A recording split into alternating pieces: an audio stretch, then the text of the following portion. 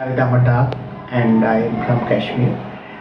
I belong to the place Bijbihara and my district is Anandnagar. Around 25 years back, I became the victim of conflict in Kashmir and a single bullet in my spine shattered my vital organs like kidney, spleen and liver, and they were damaged and right kidney was shattered completely. I remained confined to bed after that injury for 2 years, including one complete year in the hospital. So many surgeries were done, and I finally was declared as the wheelchair user because of my disability, that is because of spinal cord injury. I can't walk. I am completely dependent on the wheelchair and others for my mobility. I am running a school for children with disabilities now in Kashmir, in which around 150 children are enrolled. Earlier, when I became the victim of this problem, I couldn't decide what can be my fate in life, how can I go and start my new life. But seeing the complete disaster in my family, my sadness in the whole family, I was completely living a custodial life. And once I heard the noises of some children around in my house, and I decided with my mother that I should start some engagements, because after 1 year of my injury I wrote to my doctor who operated me for the spinal cord injury, and he said you should start some table work. And my decision at that time was not final what to do, how to work, how to start, but finally my decision stopped that I should go with the children. The children are very enthusiastic to live their life. So my mother facilitated me to get some children from the community who can't afford the education, and I finally started free tuitions for them. But seeing the disability from a close range, I was always curious what is the fate of the children with disabilities. Where are they? Why are they not coming? Even 1, 2, 3 numbers are not coming to have free education. So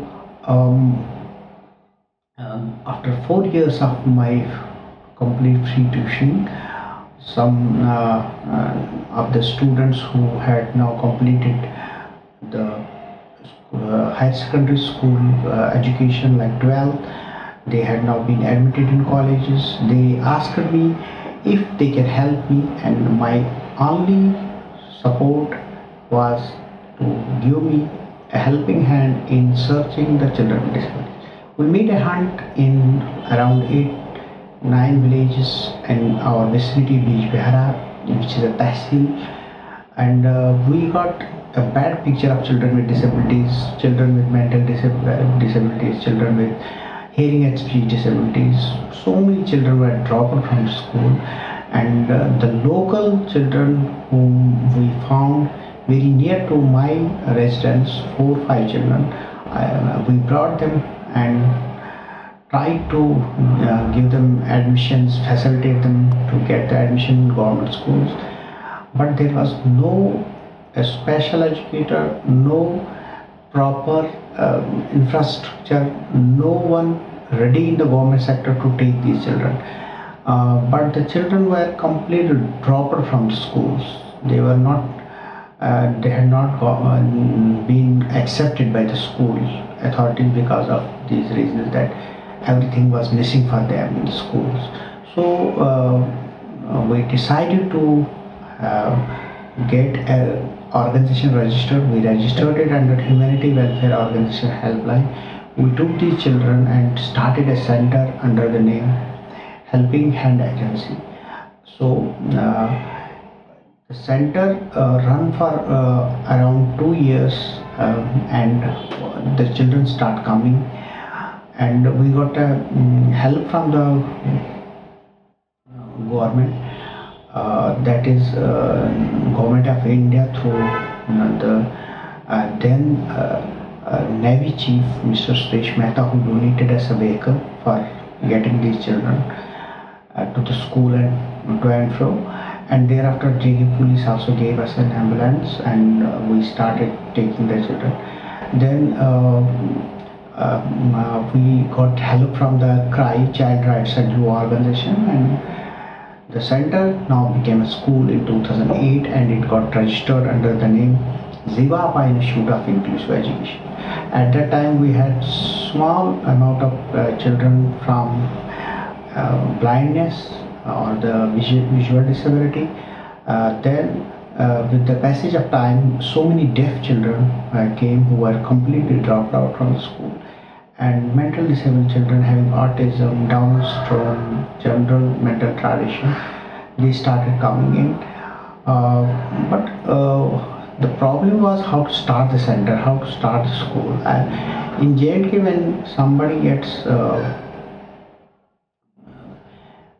some bullet injury or is hurt in the militancy type of incident, he gets the ex-gratia relief. As I had got permanent disability, I got 75,000 as ex-gratia, which I denied for 5 complete years, that I don't want. I have my parents have spent lakhs of money on my different surgeries, rehabilitation. But at this point of time, I had no money, so I started the school, the center, and the other activities from this. With school, we started a computer center also for those students who are disabled, who are orphans, who are militancy victims. And with the passage of time, the school is now a complete school in which 150 children are enrolled. My motivation was when I see my disability from my own eyes, and I see how challenges are there in the disability. So I also saw that I went to many places and discrimination happens because of the inaccessibility. I couldn't reach a place of my choice. I sometimes couldn't make way to the various recreational places, and that gave my special attention towards the disability and the disability rights. I got an opportunity to work at the national level with the National Disability Network created by NCPEDP, founded by Mr. Javed Abdi. And Javed Abdi personally helped me a lot for years to get idea how to fight for the rights in J&K. And I am very thankful that I met him and I got a lot of knowledge because of him. I utilized that knowledge in my own area, and apart from the school activities of children with disabilities, I started advocating for the rights of persons with disabilities. I started meeting the stakeholders, file the PILs, write the RTIs, and a day came when these tools proved to be very strong, and lot of good directions from the government, from the code came in, and education, accessibility, and other things came in limelight, and everything became easy for a person with disability. We can see that persons with disabilities are now getting the employment under Rights of Persons with Disabilities Act, and I also got a time during law formation to become an observer for the law formation, policy making.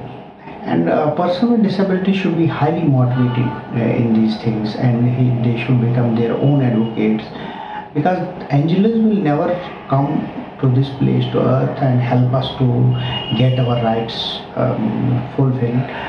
We have to be our own advocates, and only name change cannot help us. Some will say you are differently able, some will say you are specially able, some will say you have special needs and you are the Divyang and everything. No, these things will not help us.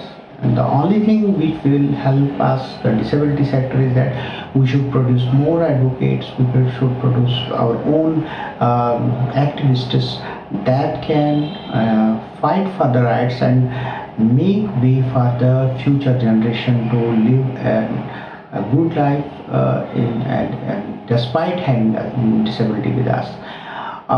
We have seen a lot of people having given the names, just like 75 years back Harijans were given name to the Dalits, but nothing has changed for them. So if we will be called as Divyangs, we will be called as with the good names, nothing will change for us. Only the thing is that we should look for the statutory bodies, we should look for the constitutions like UNCRPD at the global level, Rights of Persons with Disabilities Act, National Trust Act, Rehabilitation Council Act. We should go with the Rehabilitation Council of India Act and other acts, Mental Health Act, and utilize them as tools to get the rights. We should fight in the courts, we should file the PIs, we should file the RTIs, we should have advocacy meetings, we should write down, we should write as many as letters we can to the stakeholders with whom our tables of justice lie. Whosoever is our stakeholder, the minister, the secretary, the director, whatsoever he is, we should call him, we should ask him, we should mail him, we should write to him. Advocacy is a big thing which can change our own mindset, and we can change the mindset of others. If we don't go with the advocacy, if we don't become the good advocates, if we don't become the activists, we cannot wait, then we are the dependents, we have to wait for others who will make our policy. And we should have one goal, one slogan, that is nothing about us without us. Whenever something is made for us, we should be available there. Whenever a small ramp is being made for the person with disability, sometimes the ramp is very steep and a general person having no disability can get disability because fall from it. So when a ramp is made for us, we should be there, we should guide them what is a ramp and how we can go for it. When a tactile path is being made, we should ask the person with blindness to come and watch if it is going through on their own perspective. We have to be cross disability friends. We don't have to fight that he is from another sector and we are from another sector. Every person with disability, having different kind of disability, are the 5 fingers of a hand, and we should be like this, and we should always be very highly motivated for the advocacy to change our world, to make it better, inclusive and accessible.